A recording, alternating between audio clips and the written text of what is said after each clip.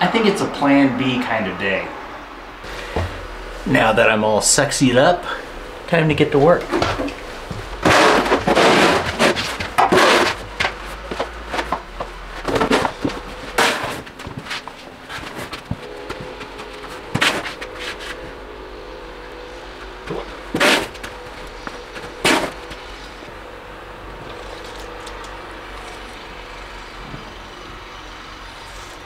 "16 inches.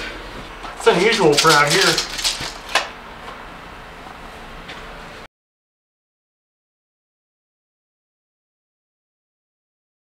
I just can't talk today. Holy cow.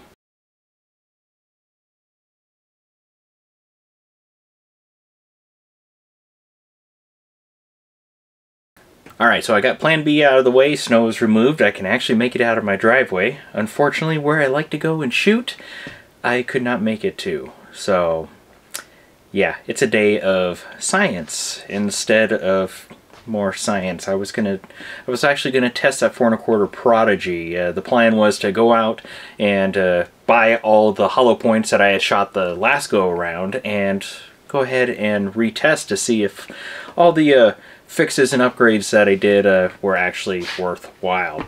But that is not the plan for today. So plan C is more science, and this kind of relates back to a build that I'm planning on doing.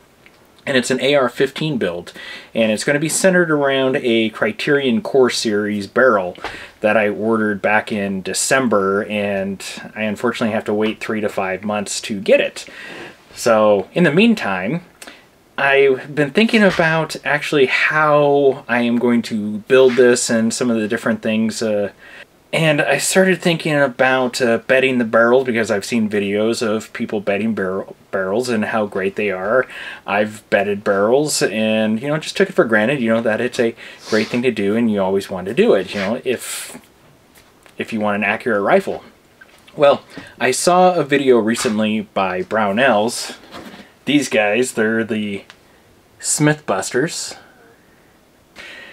And they were talking about barrel bedding and whether it is worthwhile or not. And it kind of left some questions in my mind that I didn't feel completely satisfied with. I think I got to work on proving it to myself. And I'm going to be doing that with this Palmetto State Armory Freedom Rifle kit that I actually bought back in 2019. They had a deal going on, and it was a stupid deal. I think they actually... I think they actually put the wrong price on it, because I ordered it and then like a couple hours later I'm like, you know what, that's too good of a price. It was $259, and it was a complete upper and lower parts kit, stock kit, etc.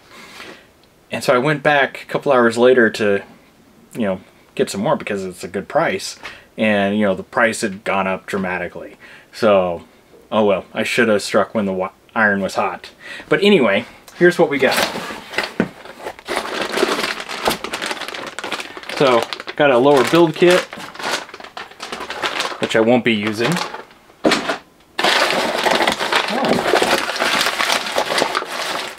Oh, oh yeah. These were like 39 bucks at the time. Miss those days. Alright. So here is the guy that we're going to be using. Yeah. Kind of like the retro look. But unfortunately the retro look is not going to work in this scenario because we need to isolate the barrel. So going to be taking off the A2 front sight, the handguard, and going to be free floating this. That way we can isolate the barrel and actually see if all the work that we're doing actually means anything. So let's go ahead and start stripping this thing down.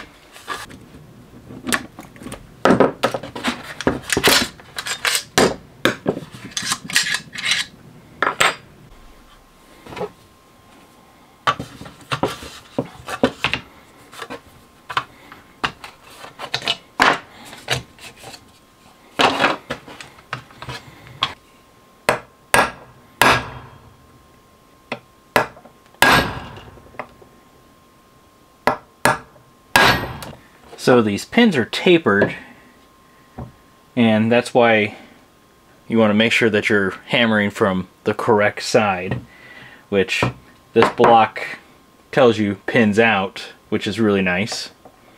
And you just kind of have to work these out until they start moving.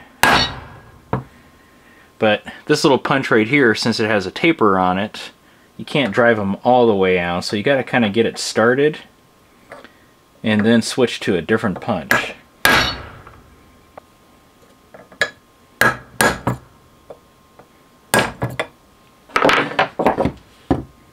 And there we are. You can see that taper.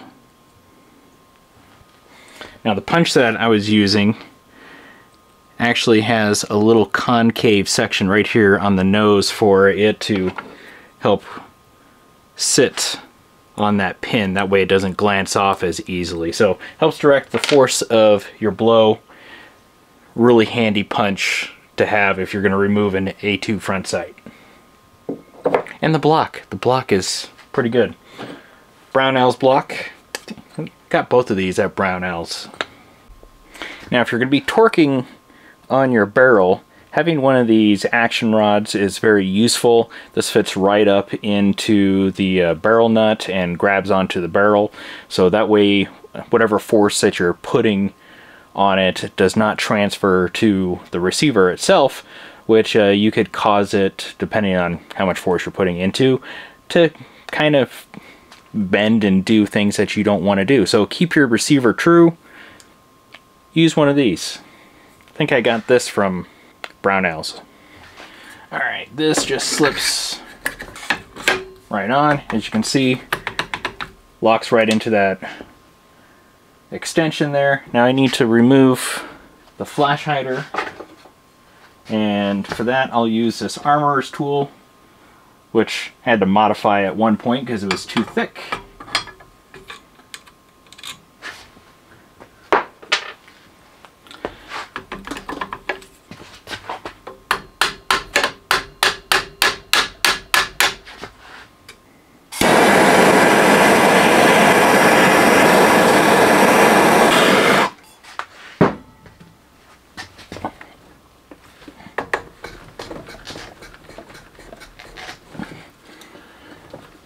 You know what I need? Where's my rubber mat?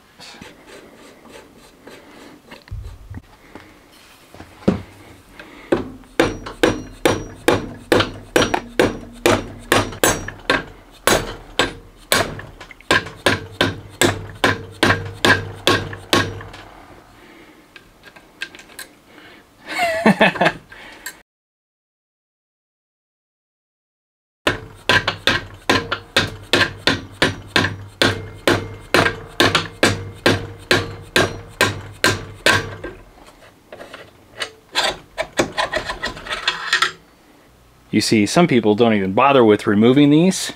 They just cut off the top of the post and run it as a low profile. But I was thinking about putting this back on, so it's worth the effort. How about a little more leverage? There we go. That's what you needed. So the nice thing about these type of tools is that they have access, so that way you could put a breaker bar on it, and then a small pipe gives you just a little bit more leverage on it to really bust that loose.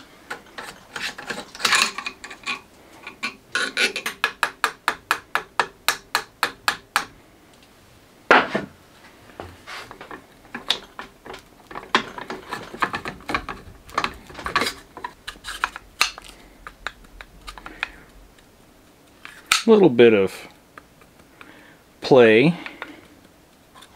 A surprisingly tight slip fit. I was honestly expecting worse. I like being pleasantly surprised. Okay, so we're ready to start putting things back together. For the rail, I'm going to use an old Midwest Industries slimline that I took off a build years ago when I changed rails, but I don't throw much away just in case, and this is why you should hold on to parts. I mean, especially if it's perfectly functional. So I'm going to go ahead and start with putting the barrel nut on, and I'm going to use a little bit of copper anti-seize because it's what I have.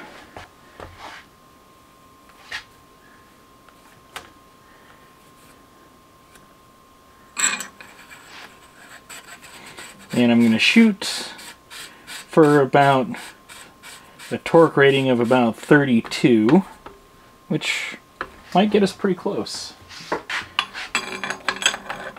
Okay, so I had to make an executive decision on the torque rating to get this look. Okay, basically my pride was coming into it, but how this was designed is that it has these two locating tabs here that locate into these notches on the barrel nut. Well, at 30 pounds, it is just slightly clocked to the left. And it's not a big deal or anything, it's more of an aesthetic issue. But if I were to try to get to the next notch to get this to line up perfectly, I would exceed 80 pounds. But this is a test bed. I'm not going to worry about it. I'm just going to use it for what it is. So, let's put our gas block on.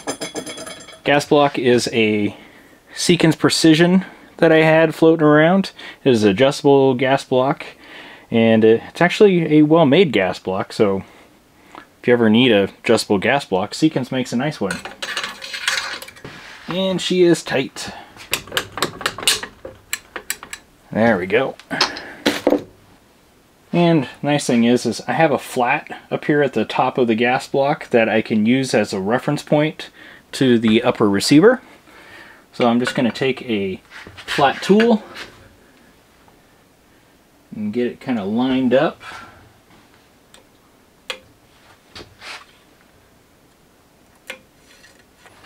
Now the other thing is since this is a test bed, I'm not using any Loctite on these, which normally I would.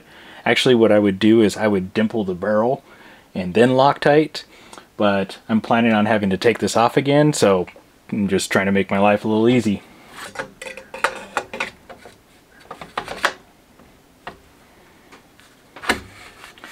Rotate it here a little bit. Now, whenever you're putting these screws on, you don't want to over tighten. The new Midwest Industries rail that I have actually has a little metal insert that goes in between that keeps you from over crushing, which prevents you from damaging the rail. But you just want to get these tight and work both sides. And I think that is good. Just so you can see what I was talking about, just a little bit of misalignment. Okay, we're going to put the bird cage back on.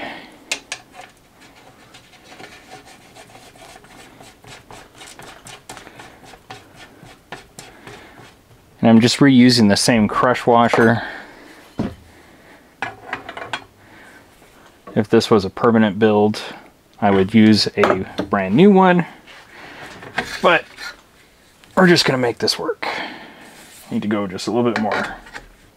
Nice thing is it still has plenty of tension on it, so I think that should be pretty good. All I need to do is mount a scope and then get out and shoot this. So what I'm thinking is that I'll get it heated up and shoot a number of rounds through it and then let it cool off and then actually shoot some regular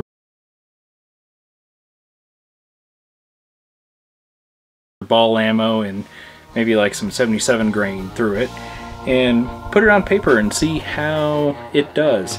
And then after that, go ahead and strip it apart and bed the barrel and maybe lap the face of it just in case.